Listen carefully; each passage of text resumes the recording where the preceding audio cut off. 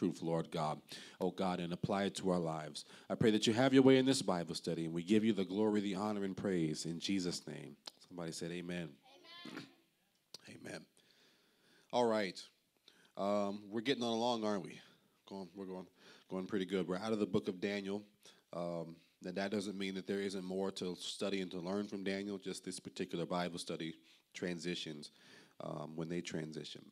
And the last thing that we read about was Daniel's revelation that their captivity was for 70 years, that the land of Jerusalem was only to lie desolate for 70 years.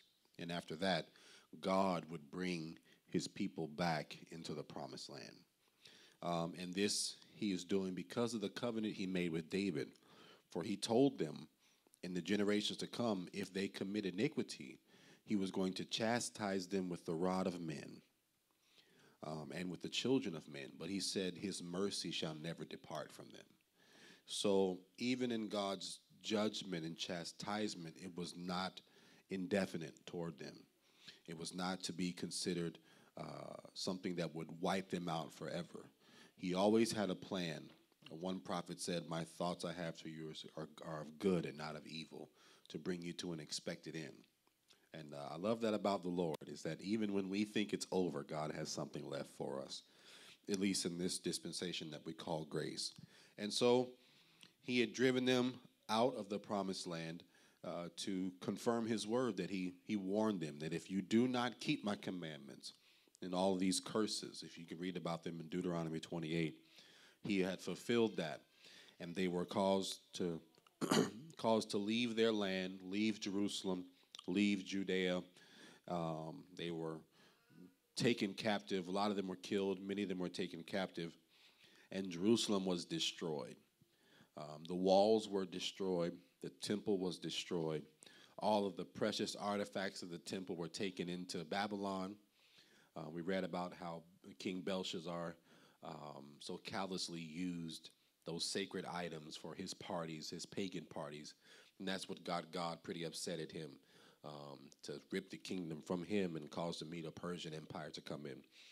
We read about the faith of Daniel throughout this whole time, and also the faith of Shadrach, Meshach, and Abednego, and the ways that God tested him, and also his resilience in the face of persecution, in the face of opposition, in the face of peer pressure. We read about Daniel's resilience there. And finally, we come to the point where he begins to pray, and because he finds out that the 70 years is almost complete. That was in Daniel chapter 9. 70 years is almost complete. So he begins to pray a prayer of repentance for his people. He doesn't just pray a prayer of repentance for himself. He prays a prayer of repentance for all of his people. It's like he's praying as if he himself committed all of their sin, which is a powerful posture of what the scripture calls as intercession. It's when you stand in the gap for somebody else. Think of Abraham, as God had forewarned Abraham that he was getting ready to destroy Sodom and Gomorrah. And Abraham begins to stand in the gap and says, God, will you destroy it if you find 50 righteous? Anybody remember that story? And then he says, God says, no, I won't destroy it if I find 50. Then he very patiently and reverently walks it down from 50 to 45. And God says, no, I won't destroy it if I find 45. And then he goes to 40, and then he goes to 30, and then he goes to 20. And the last number was 10. God said, I won't destroy it. And I believe the reason why God did that is because he's actually looking for us, those of us who know God and are endeavoring to live for God. I think he's looking for us to stand in the gap for those who don't. For our Muslim people out here who think that Allah is their God and Muhammad is their prophet. When Jesus said clearly, no man cometh to the Father but by me. He wants us to stand in the gap. And not only that, pray as if their sin is our sin. Yes, sir.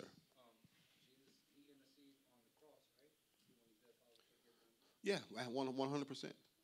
When he was on the cross, he said, Father, forgive them, for they know not what they do. And that was his bride that was killing him. Imagine that. Yes, he is the ultimate mediator, meaning that, yes, God was in Christ. Scripture says, reconciling the world to himself. But there needed to be the death of flesh in order to get us back reconciled with God. And the Christ, Jesus the Christ, that's what that word means. It means the anointed flesh. It's not his last name. When you say Jesus Christ, you're saying Yeshua or Jesus, the anointed flesh. And that is this Christ that came to. Oh, you have a question?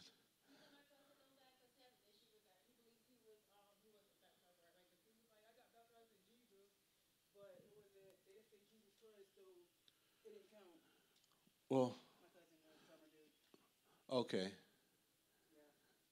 I mean, yeah, I know what you're talking about, Juan. Okay, yeah.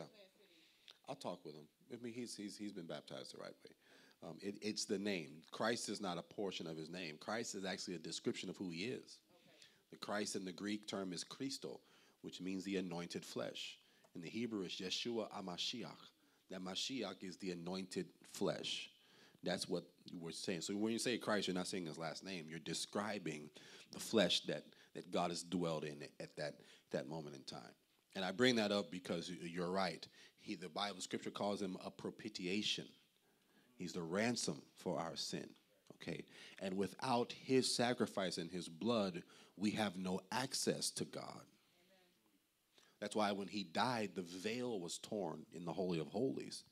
And the scripture tells us in Hebrew that we can come boldly to the throne of grace because his body was broken for us. And so we have access through his righteousness and through his blood and through his sacrifice. So in a probably the greatest way, Jesus is our intercession. The Bible Paul even teaches this in Romans chapter 8 when he says, the Spirit itself maketh intercession for us with groanings that cannot be uttered. Because he that is knoweth and searches the heart of man, and he knows what is the mind of the Spirit. So he make intercession for the saints. So yes, we can't get, like Jesus said, no man cometh to the Father. The Father being the Spirit that was on the inside of him. You can't get to that spiritual place except through Jesus Christ, because he stood in the gap for us. And so the same posture he's expecting us to take on for the world, to be honest with you, to pray. He even told a parable to this effect. I know I'm taking long, but I'm just going to camp right here for a second. He even told a parable to this effect. I thought about the Luke 18 when he said, he told this parable that men should always pray and not faint. And the parable was about a widow who was complaining to an unjust judge that didn't regard man or fear God at all. And she would rise up every day and cry to this judge saying, avenge me of mine adversary. The assumption is the reason why she's a widow is because somebody killed her husband. And Jesus said he would rise up and avenge her, not because he cares for her or regardeth her, but because of her continual coming. Basically because she's annoying. She won't stop coming to me saying, avenge me of mine adversary. Will he rise up? And the understanding then, if the unjust judge will grant a request because of continual coming, how much more the just judge will answer our request when we bring our petition before him. Say, yeah, I know you didn't answer me yesterday, but I really want you to save my family. And our adversary is the enemy of our soul, the devil. You know, we don't wrestle against flesh and blood, Scripture says, but against principalities and powers and rulers of the darkness of this world and spiritual wickedness in high places. So this posture of standing in the gap, it was even spoken of the priesthood in Joel chapter 2. He said he wanted the priest to come out from the altar and stand between the altar and the porch, almost like bridging the gap between the people that were on the outside and the people that were on the inside. And so Daniel took this posture in prayer before God. I mean, he's praying, God, forgive us of our iniquity and forgive us of our idolatry and all of our sin. And he's praying for all of Israel as if he himself had committed the sin. And then God speaks to him, and we talked about this last time. He gave him the blueprint for the remainder of the generations, those 70 weeks, about the time the commandment is given to rebuild the temple to the time that Messiah is cut off will be 69. And I'm not going to go into that in review. But we shift from there to the book of Nehemiah. Now, if you are in your Bible and you have a hard copy Bible, I don't have mine. Mine's in the office. You'll notice that the books we're getting ready to read is actually before the book of Daniel. Anybody ever be confused about the order of the books in the Bible? Why is it like that? Well, here's why. The first section, we talked about the law. What is the law? See a bit of a review. What are the books in the law? If I say the law, what am I saying? First 5 books of the Bible, right? Genesis, Numbers, Leviticus, Deuteronomy, and Exodus. I've missed Exodus, sorry. Brains. All right. After that, that's what's considered the law. So when Jesus said, I came to fulfill all that's written in the law, he's talking about those first 5 books. Hebrews calls it Torah. Sometimes it's called the Pentateuch, which is just 5, means the law. Okay. The next category of books is from Joshua all the way until what book? Esther. And that is the history of Israel as a nation. Because Joshua, they come into the promised land. They start winning battles, taking territory, all that great stuff. And then it goes all the way to Esther. Now, the understanding is that those last 3 books of the history section, Esther, Nehemiah, and Ezra, those 3 books actually occur after the Babylonian captivity. That makes sense? So if you're reading it chronologically, most of the prophets that you read actually occurred during the time of Samuel's, the Kings, and the Chronicles. And it's a pretty cool study. There's a chart, I don't have it with me, but there's a chart that I have that correlates the prophet to the king that they spoke to and the time that they prophesied to. And that little bit of information makes the prophets like Isaiah much more understandable, or a prophet like Amos. Like, who is he talking to, and when is he talking to him, and why is, you know what I'm saying? And a bit of easy understanding is that the last 3 books of the prophets are also after the captivity. So Haggai, Zechariah, and Malachi, those 3 prophets prophesied once they came back from their captivity in Babylon. Put some things into understanding. And then the Old Testament ends with the book of Malachi, which was the last God-ordained prophet. There are other books that are written between those times, between the Old and New Testament, but they weren't prophetic books, and it wasn't ordained of God, meaning God didn't speak through anybody and commission them. There are plenty of historical books. The Catholic Church uses some of them. They call the Apocrypha, the Maccabees, and things of that nature. They fulfill history within that gap. They may be accurate, but they are not spirit-inspired.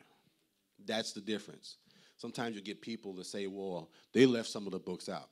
Yeah, but they did it on purpose. You know what I'm saying? Because there are lots of books that may be historically accurate, but not God-inspired. I can write a book that's historically right and correct, but if it's not God-inspired, because the Old Testament canon was already complete by the time Jesus came on the scene. They even had a Greek version of it called the Septuagint. It was already complete, and they've already confirmed this with the Dead Sea Scrolls, 2,000-year-old scrolls that they found, that there's a 99% accuracy that the scriptures are correct. So that's just a little bit of information on the structure of the Old Testament and why our version is like it is. The Hebrew Bible is a little different. I don't have time to go into those details today. But suffice it to say that when we hop back into Nehemiah, Ezra, and Esther, those books take place after their 70 years, once the Jews had already started to come back. Ezra deals with the rebuilding of the temple and the establishing of the priesthood. Nehemiah deals with the rebuilding of the wall and some other details. Esther deals with the Jews that remained in the area of Babylon, which would be the Medo-Persian Empire. So there were Jews, once they gave the command, they stayed there. And as Esther deals with that. And so I think it's a wonderful story. Maybe we'll touch on Esther. I don't think it's in this Bible study. I'm not sure. The new abridged version might include it. All right. Is that clear as mud? Yes, ma'am. I'm sorry. Say that for first part again.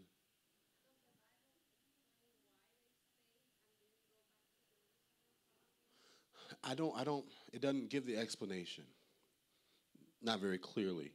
I would imagine if they had just made it at home. Their lives were so comfortable. They had established, which is possible, especially if you're going to be. It's not like Jerusalem, they would be able to govern themselves in Judea, meaning that after God sent them into captivity, the Jews never ruled themselves ever again until 1948. They were always up under a province of another higher power government. So legally speaking, it wouldn't have been much different for them to go back to Jerusalem because they still would have been up under, for example, the Grecian Empire or the Roman Empire. And in the case of Esther, it would still have been the Medo-Persian Empire. And if life is good, and Esther, I would say, had it pretty good. Mordecai, I think he had it pretty. Good. He stood in the king's gate. Nehemiah, we're getting ready to read about. He was the king's cupbearer. So they had built a life for them, and that's a good segue into this fact. Their captivity changed their culture. They had to rename a lot of their months. For example, the first month was Abib, and during the Babylonian captivity was changed to the Nisan, which is the Babylonian name for one. So their months changed. They implemented Feast of Purim came by Esther. The Feast of Dedication came also through that. So a lot of their culture changed because of their captivity as well. Because you're going to assimilate to whatever culture you're in. If I take your family out and put you in, I don't know, Argentina for 70 years, I guarantee you they're going to speak. They speak Portuguese? Spanish in Argentina? Really? It's Portuguese in Brazil. There's Spanish in Argentina. Huh?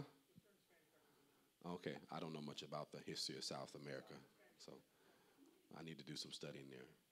I've been looking up World War II, European, Russian history. It's fascinating to me. All right, that's off topic. Let's go to some biblical history, shall we? Nehemiah, chapter number 1. I guess we can just start in verse 1. Go ahead. Who's my reader tonight? Oh, you got it? Thank you, sir. The words of Nehemiah the son of Hachaliah. And it came to pass in the month Shillesu, in the 20th year, as I was in Shushan the palace, that Hanani, one of my brethren, came, he and certain men of Judah. And I asked them concerning the Jews that had escaped, which were left on the captivity, and concerning Jerusalem. And they said unto me, the remnant that are left of the captivity there in province are in great affliction and reproach. The wall of Jerusalem also is broken down, and the gates thereof are burned with fire. And it came to pass when I heard these words that I sat down and wept and mourned certain days and fasted and prayed before the God of heaven and said, I beseech thee, O Lord God of heaven, the great and terrible God that keepeth covenant and mercy for them that love him and observe his commandments. Let thine ear now be attentive, and thine eyes open, that thou mayest hear the prayer of thy servant, which I pray before thee now, day and night, for the children of Israel, thy servant, and confess the sins of the children of Israel, which we have sinned against thee. Both I and my father's house have sinned. We have dealt very corruptly against thee, and have not kept the commandments, nor the statutes, nor the judgments, which thou commandest thy servant Moses. Remember, I beseech thee, the word that thou commandest thy servant Moses, saying, if ye transgress, I will scatter you abroad among the nations. But if ye turn unto me and keep my commandments and do them, though there were of you cast out unto the uttermost parts of heaven, yet will I gather them from thence, and will bring them unto the place that I have chosen to set up my name there. Now these are thy servants and thy people, whom thou hast redeemed by thy great power and by thy strong hand, O Lord. I beseech thee, let now thine ear be attentive to the prayer of thy servant, and to the prayer of thy servants who desire to fear thy name and prosper, I pray thee, thy servant this day, and grant him mercy in the sight of this man, for I was the king's cupbearer. Okay. So, Brother Bill, if you could pull up that image, if you have it, while I kind of go through this first chapter. The chapter starts off with Nehemiah, and an interesting fact, in Hebrew it's pronounced Nehemiah. Yeah, I listened to a guy by the name of Nehemiah. He was a Karaite Jew. He was standing in Jerusalem. And every time he said his name, he would say, Nehemiah. I was like, oh, man, I've been saying it wrong the whole time. Nehemiah, no, Nehemiah. You know, I don't have the guttural sound right just yet, so I'm working on it though. I really want to. I'm going to take some biblical Hebrew classes. One of my goals is to speak Hebrew, is to speak it fluently. I'm not there yet. I got to find the time and the finances to do it, but it's going to happen. And so he is Nehemiah, and it was the 20th year. The Bible says he was in the palace because he was a cupbearer, and some of his brethren from Judah came back, and he asked them how things were going. And they told him, they said, we're not doing so well. Jerusalem, the walls of Jerusalem are broken down, and the gates are burned with fire. So he sees the state of his country, his city, and he begins to be afflicted because of it's in ruins. They're not having a good go of it, trying to rebuild this city, which is a pattern. Anytime you try to rebuild or build or do something for God in general, there's always going to be opposition. Opposition doesn't mean that you're doing the wrong thing. Opposition sometimes means that you're on the right track. You know, I've met and have lived before to say, well, if it's meant to happen, it'll just happen. That's not necessarily true when it comes to the things of God. Actually, I believe God uses opposition to test our faith, to see if we're willing to go forward through opposition. And we'll talk about that more as the study goes on. But he talked about the wall. This is a 3D rendition. You remember, Tom, I was telling you the video that I posted on Telegram? It was like if you go back, watch that, it's great. Because this doesn't start off looking like that. It starts off as plain. But through time, you can see as best as they can, depict it nowadays. You can see the growth of the city of Jerusalem and the 3 mountains that it sat on. Now, I'm going to go and point because I tried to capture as much as I could. You see that big building back there and the way in the back? That's the temple. That is Mount Moriah. And the building around that is the royal court and the court of the Gentiles and the women's court that Solomon built to surround that. You see the walls on the inner parts? Those are the original walls that were built to surround that city of Jerusalem. But when the Assyrian army came and took control of the northern kingdom of Israel, there were refugees that started to settle in Jerusalem and in Judea around the city. So they had to build more walls. These are these outer walls you can see. They had to build more walls around the city in order to keep them protected. There's even a proverb that says, it talks about controlling your anger, that if you can't control your anger, you're like a city without walls. Well, what's the understanding? If you don't have any walls, your enemy can come in anytime they want to. It's not like today we have planes and, satellites in space that can see everything. In this warfare, ancient warfare, if you didn't have walls, you were vulnerable.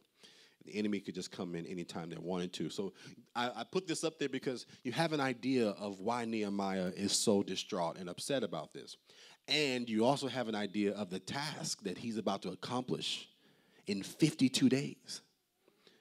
Now, I don't know, I'm not sure anybody knows the territory in which they built the wall. I don't know if they had to rebuild the outer walls. I don't know if they just rebuilt the walls around the city because there's some valleys in there around that weren't originally part of Jerusalem. They kind of built the walls so people could live further out. Solomon did all the expansion up on the mountaintops. That's what you're seeing there. But suffice it to say, if you're trying to rebuild the temple where that temple sits, you're going to need walls. And without it, your enemy can just run up and come in, It would be like you having a house with no walls, just kind of like an outdoor house. Most people's houses have walls or gates and fences, And so this is what we're looking at. And when Nebuchadnezzar came in, he destroyed all of that. This image is supposed to be during the time of Hezekiah, which is one of the kings spoken about. I think it's in 2 Kings chapter 19. You can read about Hezekiah. So that, I don't know, images help me to understand. And when I see stuff like this, it gives me an idea of what we're really looking at. and the gravity of the people, they were let go. They were released to go back into the land of Jerusalem to build God's house and to reestablish it. And this is the task that is before them. Remember, Nebuchadnezzar wiped all of that out. He laid siege to Jerusalem, burned everything down, took all the expensive stuff, and took it captive. So they're starting from scratch. And this report that Nehemiah gets is very bad. And he goes into intense fasting and praying over it because God has given him a burden. And he prays before God, and it's very similar to Daniel's prayer.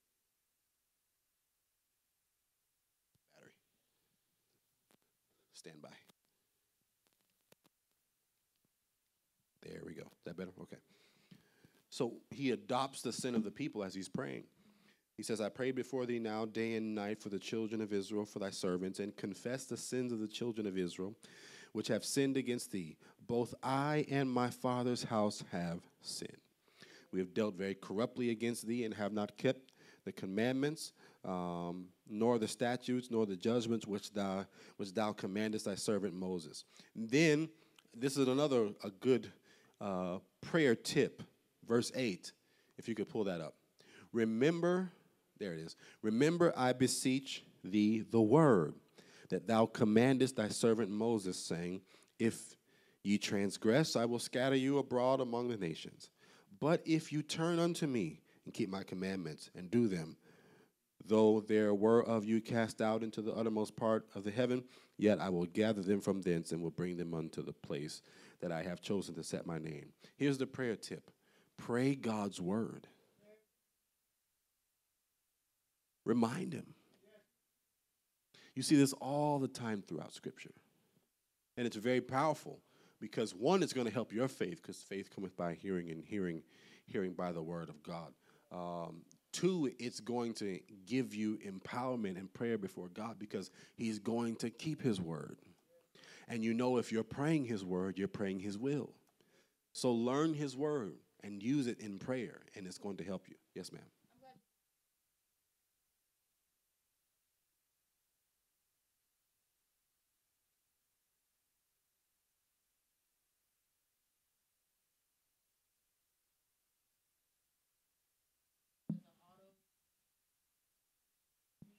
Oh, yeah. Yeah, you mean like, yes, I know what you're talking about.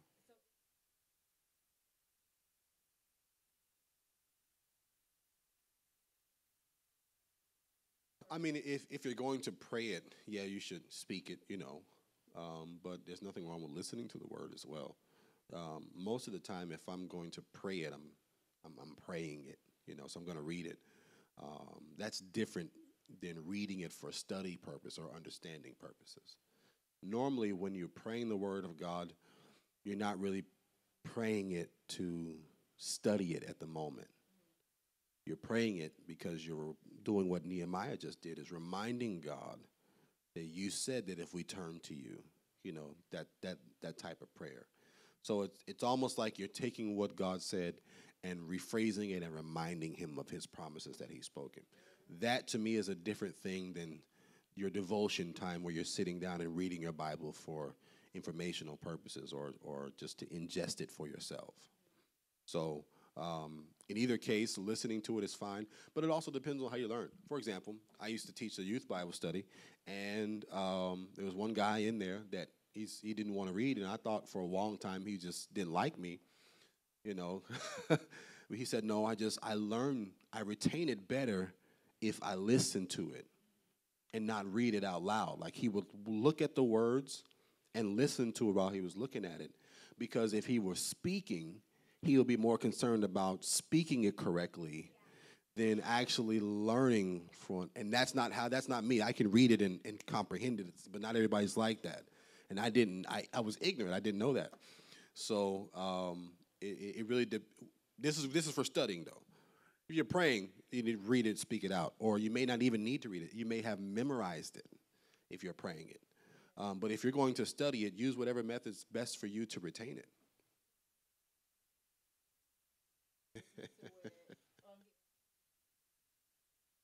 Yeah. Now, we're spoiled because We have it on our phones. We have it on our tablets. We have printed versions of it everywhere. I mean, they're burning Bibles because there's so many of them printed. You know, bookstores don't even keep them when they get used Bibles. They just burn them because there's so many of them out there. But do you understand the printing press was invented when in the 1600s? Before then, if you wanted a copy of the scripture, you had to have a scribe and probably be part of the Roman Catholic Church. And it was very expensive to get a copy of the scrolls. And if you could get it, it was probably written in Latin, and nobody read Latin or Greek or whatever language. The guy that started to translate King James Version, they killed him. Don't you know? There was a struggle to get these translations out. It's not a... So my point is, during biblical times, people didn't have access to just go read the scriptures. Paul actually brings this out because he commands Timothy, make sure you read the scrolls out loud before the people. They didn't have Bibles at home. So the only way they could come and hear the word of God is they came to church. And the preacher would have a copy of the scrolls. And he would read it out. Kind of like Jesus when he went before the temple. And there was a portion of Torah right there for him to read. There's a reason why they set it up like that. They just didn't have the word at their houses. So, yes, it's 100% okay to listen. If you're busy, I wouldn't make it yours. Only time that we are spoiled in this generation. Like I said, we got it here. I've got every translation at my fingertips. I've got all the versions. I've got the concordance right here. We've got so much access to the Word of God. We have no excuse. We have no excuse. We just don't desire it, maybe as much as other generations do. But so I say that to say it is perfectly fine to listen to the Word of God. That was a very long answer to your question, and I'm sorry. Yes, sir.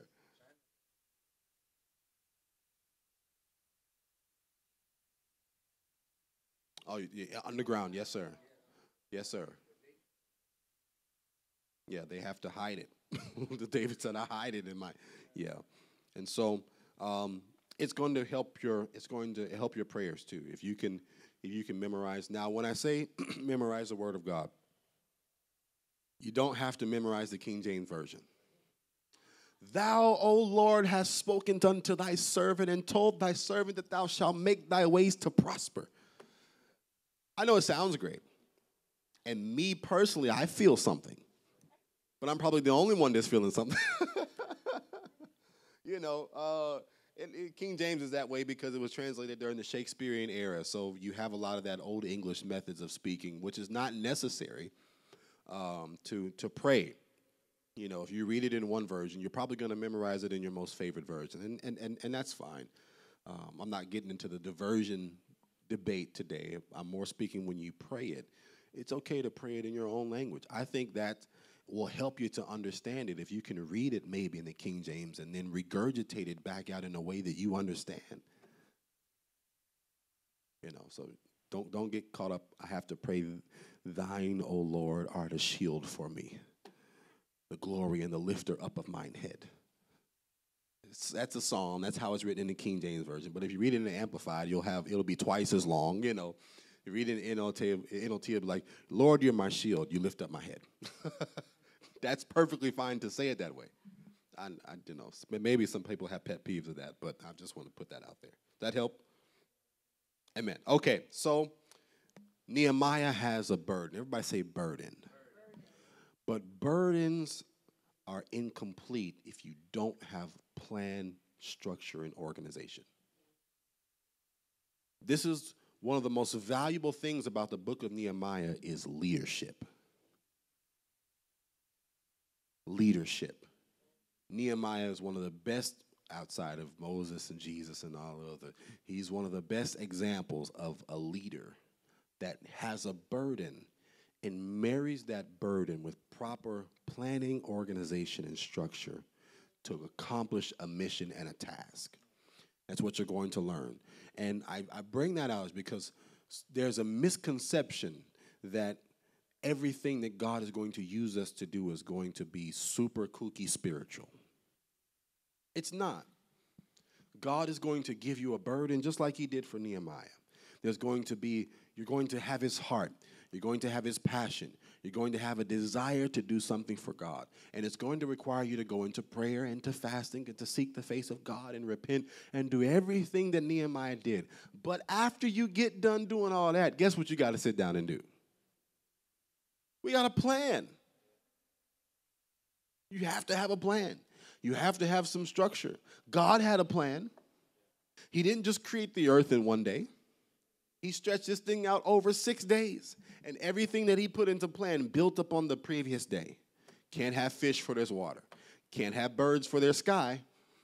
You can't have animals before there's grass and herb in the sea, in the field. They need food. What are they going to eat? If you create the cows before you create the grass, the cows are going to die. So God had a plan. Now, he's God Almighty. He could have spoke everything into existence in one day, but he didn't do it. He did it systematically and even built in, I'm resting. So guess what, people of God? Spirituality is of the utmost importance. That's absolutely right. We must pray to get our direction from God. We must pray to get a burden from God. We must pray to get the heart and the mind of God. We must pray to get our marching orders. But after you get done praying, how are you going to accomplish what you prayed for? And all throughout Scripture, there is a plan given, but there's also what you have is necessary. God didn't just call Moses and send him. When Moses said, how am I going to prove to them that you sent me? He said, what's in your hand? Oh, you got that rod. Okay, so take what you already have. Surrender it over to me, and I'll do the supernatural. So it's a marriage of the supernatural and the practical that produces the glory of God. And Nehemiah is a great example of this. So let's go to Nehemiah chapter number 2, and let's see what happens here. Nehemiah chapter number 2, verse 1. And it came to pass in the month of Nisan, in the 20th year of Artaxerxes the king, that wine was before him. And I took up the wine and gave it unto the kingdom. Now I had not been beforetime sad in his presence. Wherefore the king said unto me, Why is thy countenance sad, seeing thou art not sick? This is nothing else but sorrow of heart.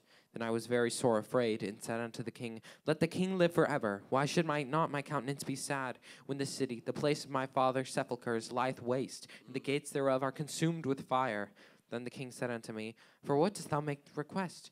So I prayed to the God of heaven, and I said unto the king, If it please the king, and if thy servant have found favor in thy sight, that thou wouldest send me unto Judah, unto the city of my father's sepulchres, that I may build it. And the king said unto me, the queen also sitting by him, For how long shall thy journey be, and when wilt thou return? So it pleased the king to send me, and I sent him a time. Moreover, I said unto the king, If it please the king, let letters be given me to the governors beyond the river, that they may convey me over till I come into Judah, and a letter unto Asaph, the keeper of the king's forest, that he may give me timber to make beams for the gates of the palace which appertain to the house, and for the wall of the city, and for the house that I shall enter into. And the king granted me according to the good hand of my God upon me. Pause there. So you see this. He had the burden. He had already been praying.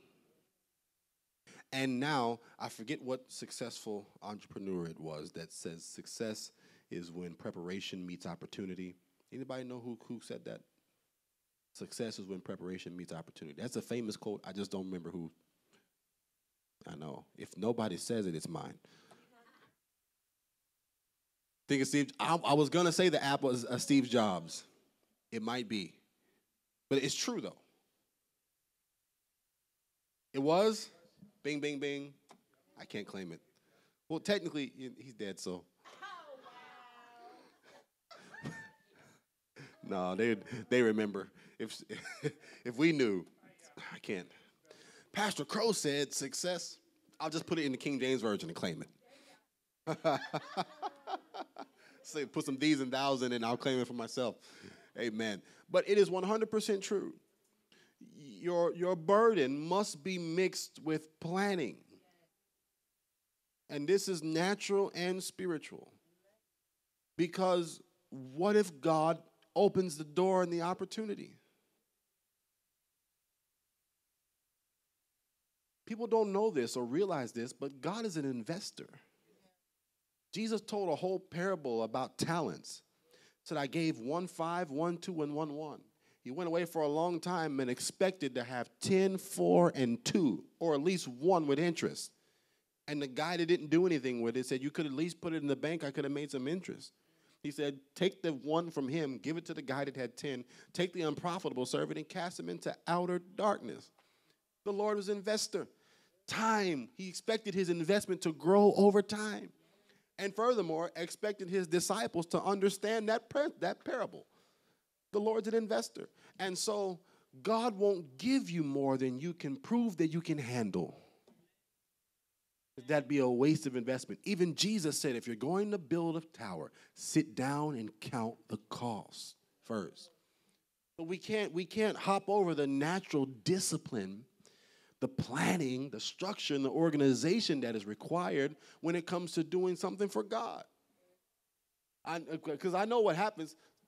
We get motivated. Yes, God has dealt with me, and I've got a burden. I'm just going to go. Well, okay, but try that on Shark Tank and see what happens. They're going to say, what's your business plan? Great idea. What's your business plan? What's the cash flow looking like? How much money do you need? When can I expect my return on this investment? What's your labor cost looking like? I worked in restaurants, and I can remember one chef coming up to me. You know, I was really good. I could get the food out. He came up to me. He's like, you're a really good cook. You can get the food out. He said, now let me teach you how to run the business. And so he took me up on this wing and taught me about food costs and labor cost. And we need to keep it at this percentage, otherwise the restaurant's not profitable. This is why you guys have to do it like this. And I learned all of that. I'm like, so most of the executive chefs aren't even cooking. They're making sure the restaurant's profitable. Well, a lot of restaurants fail, not because the food's bad, because the person running it doesn't know anything about business management. And you might have a talent, but talent is not going to grant you success. You might have a burden, but burden by itself will not grant you success. You've got to have a plan and a strategy and prepare for the day that God drops the resources in your hand. And that's what's happening here for Nehemiah. Nehemiah's countenance is fallen before the king, which is a dangerous position because it's the king. You just don't go before the king all sad looking. You don't want to make the king sad. And fortunately, Nehemiah has favor before the king, and the king asks him questions. Why are you sad? This is the Crowe version now, not the King James. Why is thine countenance fallen before mine face? Praise God. Me and my wife talk to each other in the King James a lot. It's fun. Amen. No, it's nerdy. Okay, fine, whatever. But anyway, why is your countenance fallen? Why are you sad? He said, because of the state of my people. I can't help it. I'm sorry. Then the king opens the door. What do you want me to do? I'm glad you asked. I'm so glad you asked. Verse 5, if it please the king, and if I got favor in your sight, send me to Judah, that I may build it. And the king said, how long are you going to be there? And when you're going to return? And he had an answer, a set time. Moreover, I need letters. I need your authority. Give them to the governors beyond the river, because I'm going to need some wood. So I need one guy, the Asaph, the keeper of the king's forest. He had to have been thinking this out. I need you to write him a letter so I can get some timbers. And I need to make the beams for the gates in the palace, and for the wall of the city, and for the house that I shall enter into. So he said, I need money, not just for the stuff I'm going to build, but for to build my own house while I'm there. This is meticulous. This is not just some fly-by-night burden here. He's thought this out. He's planned this out. And the Bible says, the king granted me according to the good hand of my God upon me. So yes, the burden's got to match some planning and organization and structure. And when it does, you can build something great for God. Because lots of people that had great ideas and great burdens, but failed in the area of discipline, planning, organizing, structuring things to actually accomplish the burden that they feel upon their hearts. And so you might not think those things are spiritual, but they are. And if you want to be used in the kingdom of God, it's a good idea to enhance your skills in this area. Go get John Maxwell's catalog. I got nobody, but Brother Wayne back there. Go get 21 irrefutable laws of leadership. That's just one of them. He's got a lot of them out there. I got a few of them in my catalog that I've read. Leaders come up to us, you need this book right here. Leaders versus manager, the different levels of leadership. Go get some books on structuring and organization. Well, that's not spiritual. It's not. Yes, it is spiritual. Because if you have a burden to do something for God, those things are going to help you accomplish it. It's wise to expand your area, to expand your territory in those areas. Because you're going to need it. You're going to need it if you're going to do something for God. Otherwise, we're just wasting time and wasting resources. There's a parable that Jesus told about that too. He was talking to a husbandman of a garden, and there was a tree that wasn't producing any fruit. The Lord was like, it's taking up space and resources. Cut it down. And the husbandman said, wait, let me dig around it a little bit. Put some fertilizer and all. I'm paraphrasing. Why would the Lord do that? Tear down this tree that's not producing anything. Correct, because it's consuming resources. Similar thing with the parable of the talents, which means this. If we're going to be used of God in a greater dimension, we've got to expand our capacity, which is both discipline on the spiritual side and the natural side. We got to be able to handle business. We have to be able to delegate. We have to be able to crunch some numbers, count the costs. We have to budget and be able to stick to a budget. So our men that have large churches are probably good businessmen. Because from a pastoral perspective, I can tell you a lot of what we do here has to do with management. As a matter of fact, the Lord said, if you can't manage natural riches, how will your Heavenly Father give you true riches? So God is actually looking at how we do things naturally to judge what he's going to put into our hands spiritually. If you be faithful over a few things, I'll make thee ruler over many. And I see a trend that people go super hard on the spiritual side. I want to hear from God, and I want to hear from the heavens, and I want to get visions like Daniel, and I want to get stuff like Ezekiel, God, and get all of this burden, but neglect the natural just wisdom that Solomon had to be able to build that city that we just looked at. Wisdom to know when you don't have it and you need to add people around you that are better than you at some things. Solomon had that wisdom. He knew they didn't have the knowledge to build the temple, so he hired Hiram, king of Tyre, to come in and be the architect that helped him to erect that structure. Praise God. Woo. I know it's not spiritual, but it's just as necessary is what I'm trying to tell you. It's not this or that. We need them both. And Nehemiah is a good example of that. And the opportunity opened up, and he was able to present a very succinct plan before the king. I'm going to be gone this long. I'm going to need this. I'll need this. I need to talk to this person. I'm going to build this and this and this, and then I'm coming back. Now, if I'm the financier, the underwriter of this project, that's a good investment right there. Y'all looking at me like I'm crazy. It's a good investment. Try it on your job. Don't just ask your manager for a raise. Justify your raise. You're laughing. I did that. Oh, 100%.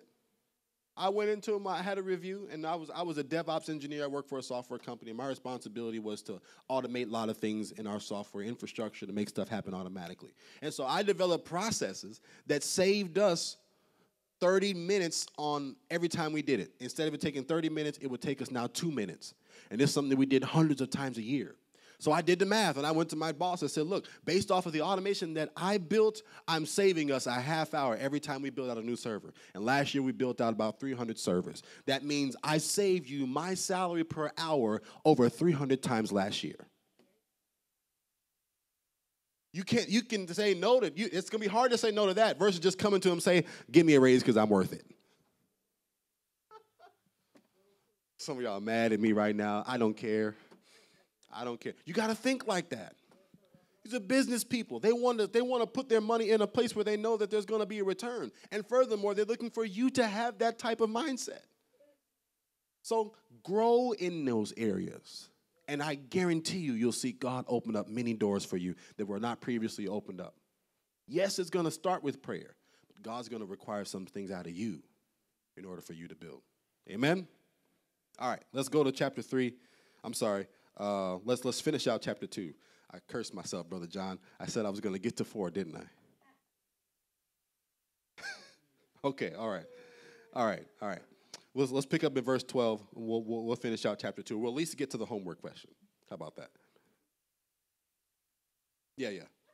Go ahead. Nehemiah chapter 2, verse 12. And I arose in the night, and I and some few men with me, neither told I any man what my God had put in my heart to do to Jerusalem.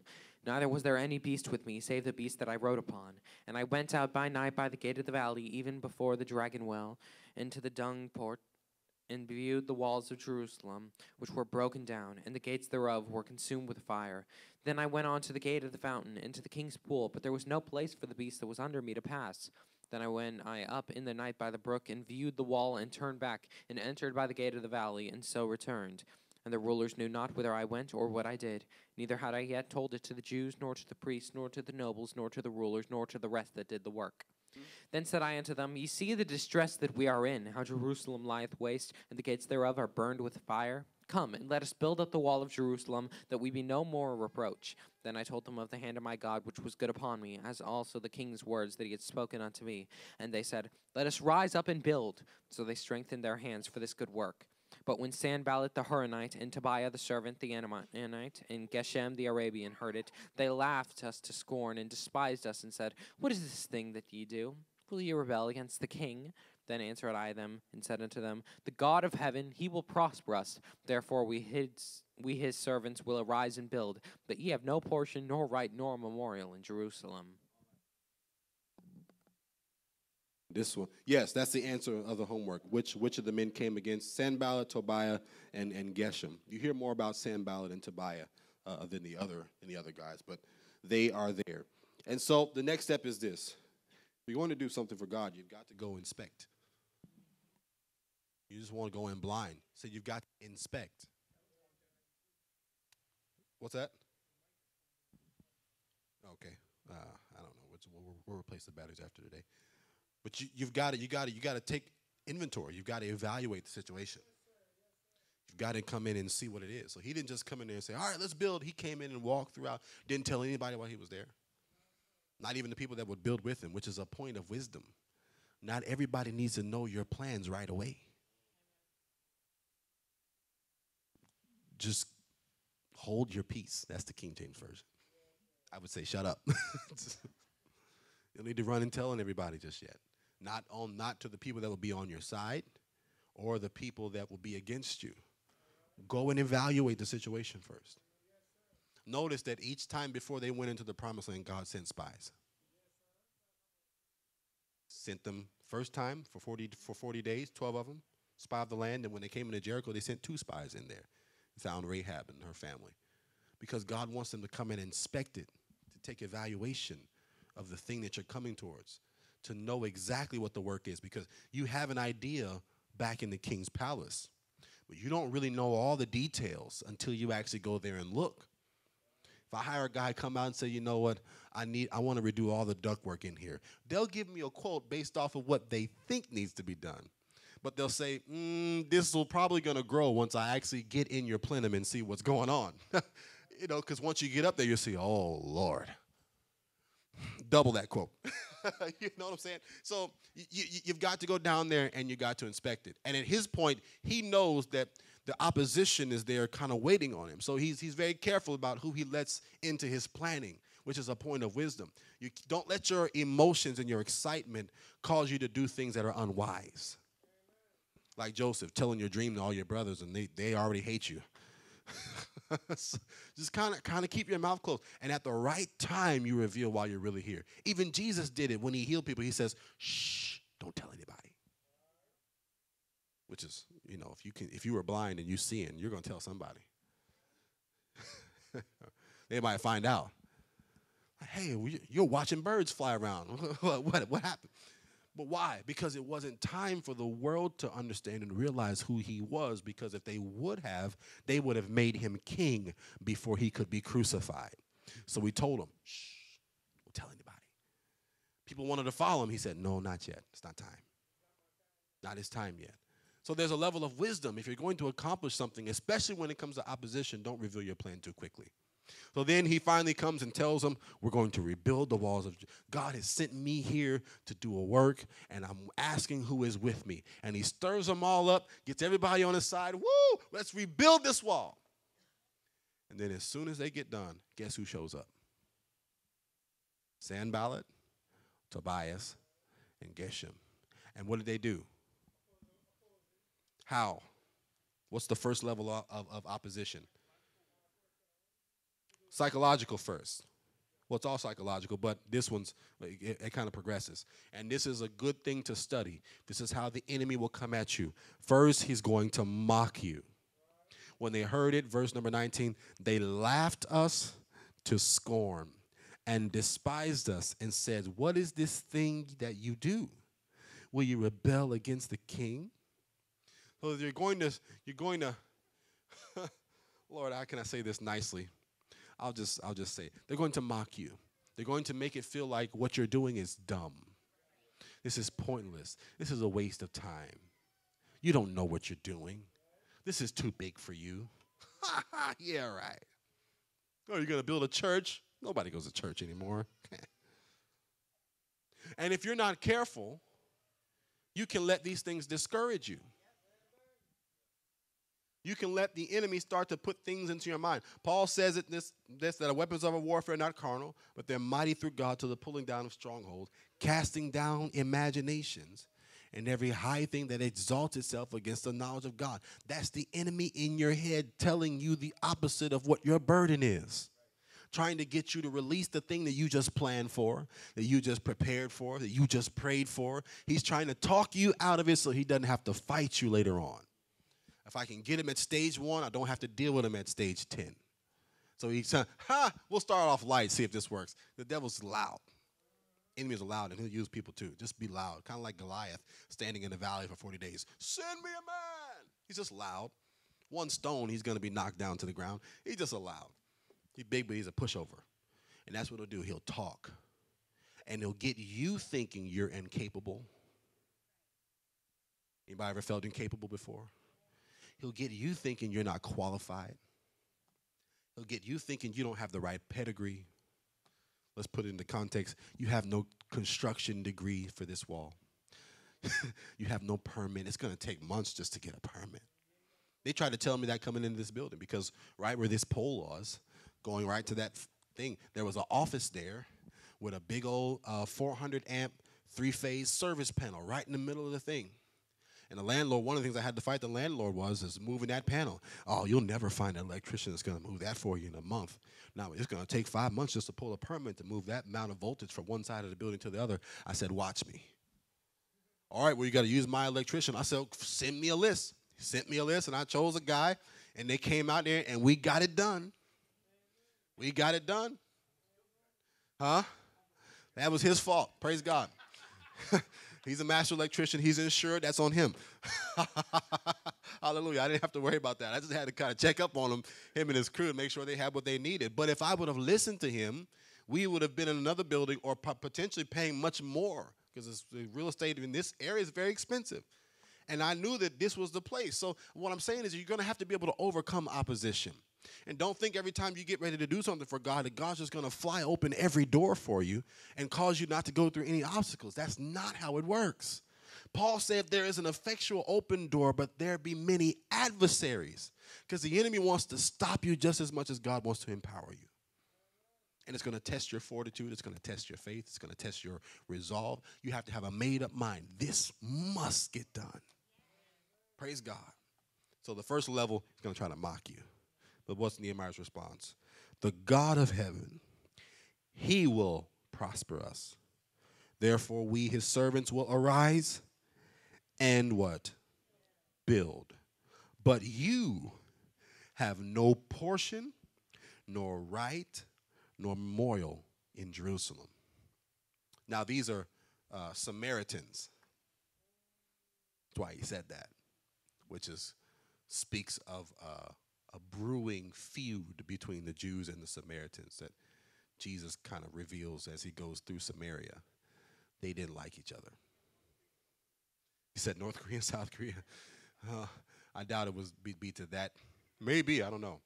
But we talked earlier about Malachi being the last book, and then the first book of the New Testament starts with Matthew. You know, there's a 400-year period of silence between there, meaning that God wasn't speaking to anybody or through anybody. But there's lots of history that happened between those 400 years. And one of them is the growing feud between the area of Samaria, and the area of Judea. Because the Samaritans had their hodgepodge mix of Judaism and some pagan things, and they were a mix of Gentiles, particularly Assyrians, and Jewish people. They didn't like the Jews at all. If they went through that territory, they would be raped, they would be robbed, they would be killed. So there was lots of beef between Judea and Samaria. And a genesis of it is right here. Sanballat and these guys, they're from the territory of Samaria. That's why Nehemiah says, you have no part with us in this. We don't need your help. We don't need your advice. Just get out and let us build. We're going to build. And so you would think that would be the end of it. But no, he's coming back. Amen. We'll pull up right there for this time. We'll get to the completion of the wall, probably the next 2 chapters next time. And so for a homework question next week, what is the last obstacle that Nehemiah has to face? What's the last one? Got to read it out. I got you. No? Come on. You can let me believe it. Yeah, Pastor, you got me. That would have puffed up my ego a little bit. I would have felt like I will not confirm nor deny. Amen. Does anybody have any questions before we close out, wrap up tonight? No further details required there. Yes, ma'am. Yes.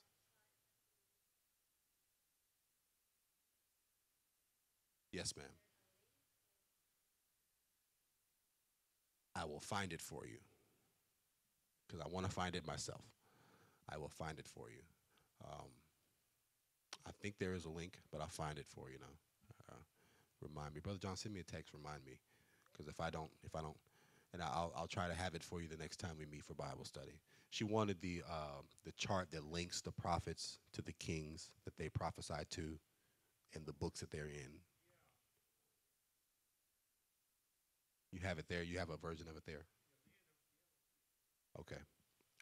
I'll find you the one that's on my mind, and then that'll help you. But because it helped me tremendously. Sometimes when you see stuff graphically, it just makes sense, gives you some context. But yes, ma'am, I will do that. Okay, thank you. You had something, Brother Elliot? Oh, nobody else? I think it's the spaghetti. You got to watch how much you feed them.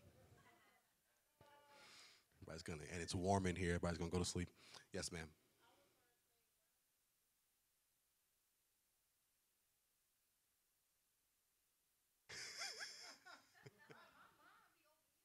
Yeah. Yeah. I know. We've done it this way for so long. If we do that, we'd have to start earlier. That's an idea. We could do to-go plays. Okay, thou hast rightly spoken. Hey, no, she's the one that her family's been doing the work for years now. So I'm gonna lean on their side, and you'll just have to eat proportionally. You know, don't eat the whole plate right away. I'm messing with you, sis. Let's go. Yes, sir.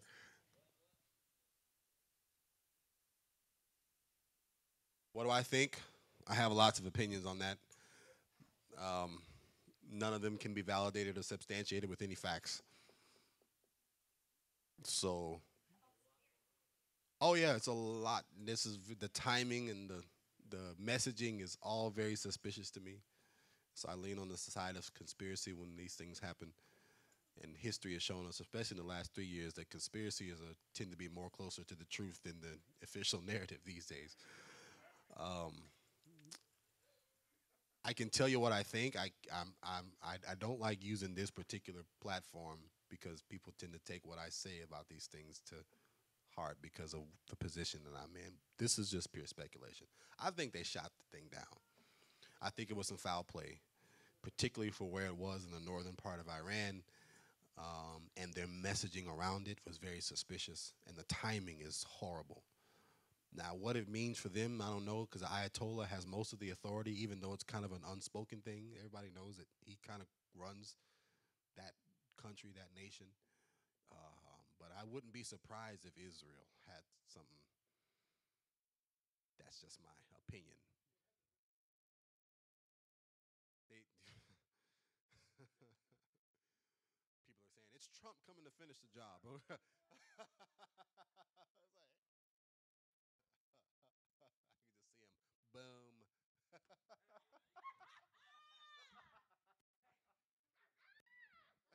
Make America great again. Huh? Probably. Probably. I don't care. I wouldn't surprise me if at his next rally it was me. I did it. Everybody. It was his hands and all of that. He's funny. He's a character. Oh, glory to God. So, I think time will tell. But Iran, they're I think Americans kind of get a little we're a little naive. Like we think that they have enshrined in their constitution the freedom of press, like in our First Amendment, like we have here. They tell you what they want you to hear. They're gonna and they're at a war footing just like Israel is and America is. So it's most of it's what you hear is gonna be propaganda. But if you just kind of look at the details, something's not adding up. I don't know what, but something's fishy there. You know, helicopters of military. I mean, sovereign leaders just don't drop out of the sky on a misty, on a, I'm sorry, on a foggy day. Yeah, he's not Kobe Bryant. He had a hard landing. We don't know if he's dead. You knew he was dead as soon as he. Yeah, yeah, yeah.